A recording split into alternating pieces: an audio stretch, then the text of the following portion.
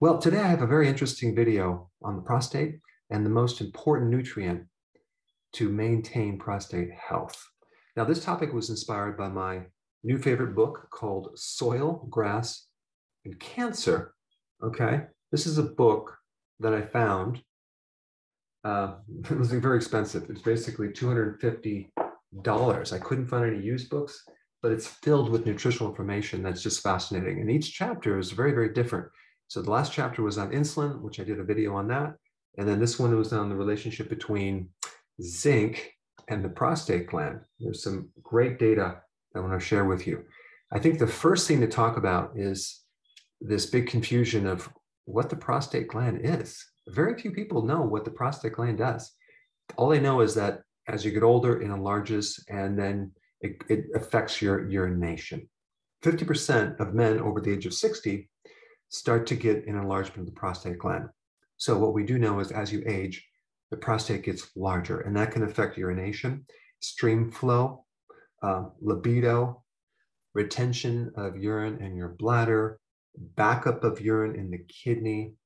And so I think it's important to understand a little bit about the prostate in identifying why this occurs. I mean, it's kind of weird that as men age, a high percentage of them start developing prostate problems. And then as it gets bigger, you're more at risk of getting prostate cancer. But just because the prostate enlarges doesn't mean that's cancer.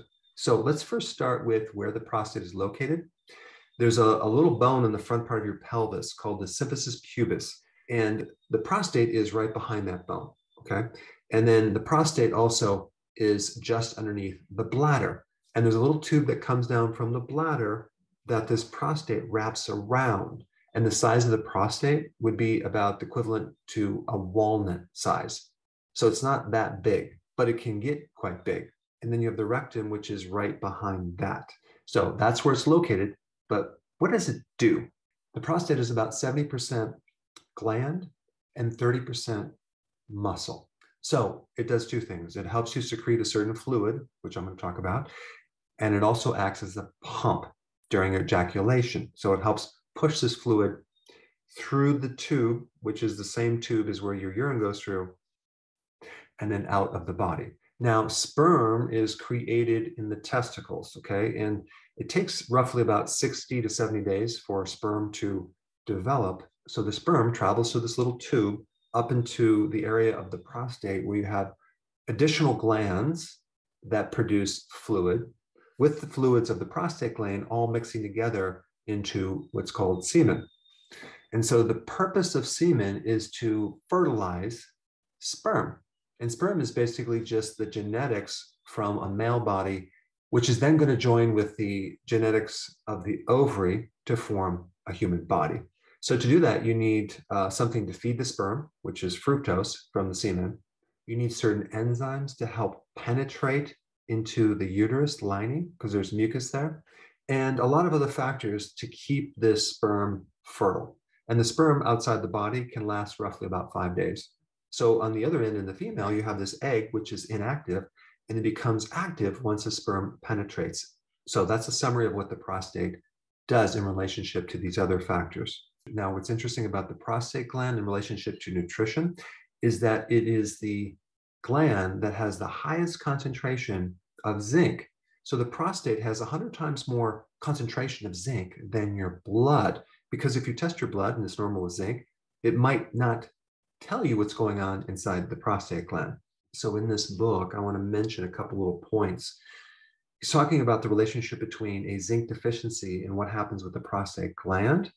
It actually enlarges. There was a study done, and I will put some links down below, that shows a normal prostate, okay, and the level of zinc that's in it. It's like 744 micrograms. And then you have a mild hypertrophy or enlarged prostate gland that had a lesser amount of zinc, which is 486 micrograms. Then they tested people with chronic prostatitis, and that was at 470 micrograms. Now, remember, this is all compared to a normal prostate gland, which has 744 micrograms. And then he talks about prostate and the cancer related to zinc. Apparently, that level was actually, on average, 273 micrograms of zinc. So we have this relationship between a zinc deficiency and inflammation in the prostate gland, enlargement of the prostate gland, and susceptibility to getting prostate cancer. Very, very interesting. The other point I want to bring up about this is that you have a very powerful form of testosterone, okay, called DHT. So testosterone can convert to DHT with a certain enzyme, okay, and that's called 5-alpha reductase. And so there are certain medications that inhibit that enzyme to help reduce DHT for male pattern baldness, prostate hypertrophy, erectile dysfunction, because too much of that hormone, DHT, can create bad effects. But what's interesting about that is zinc is a natural inhibitor of that enzyme. Fascinating.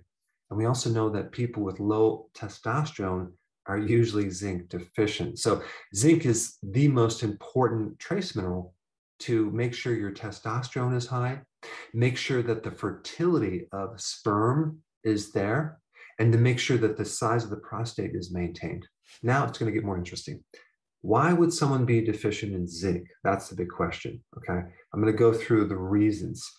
They don't consume enough red meat. Now think about this. What is the big push now with especially men as they get over the age of 50? Don't consume red meat. Red meat is bad. Well, they never differentiate the quality of red meat, okay? They lump red meat into one group.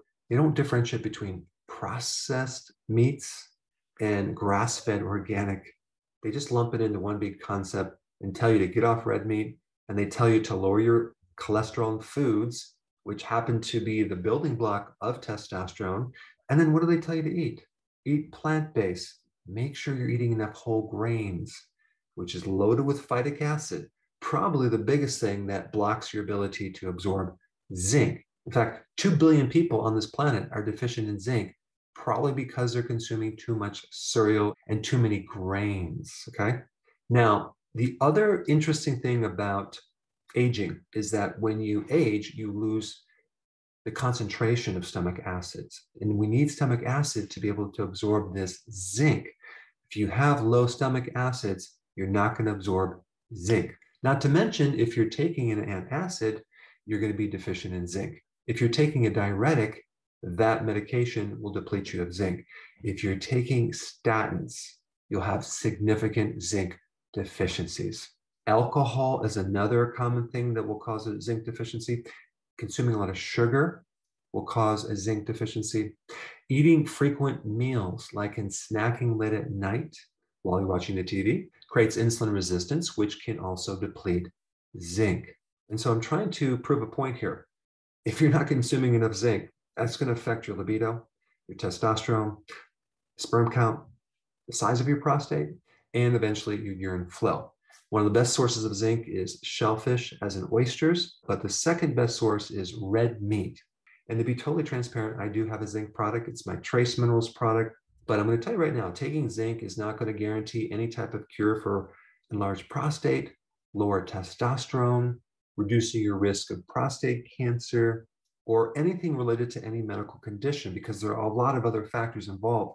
Your diet, how much alcohol you drink, how much stress you go through, and a lot of other factors related to your medications, et cetera, et cetera. All right, so now that you know a little bit more about the relationship between zinc and your prostate, I wanted you to watch this next video on zinc, which is quite interesting. Check it out.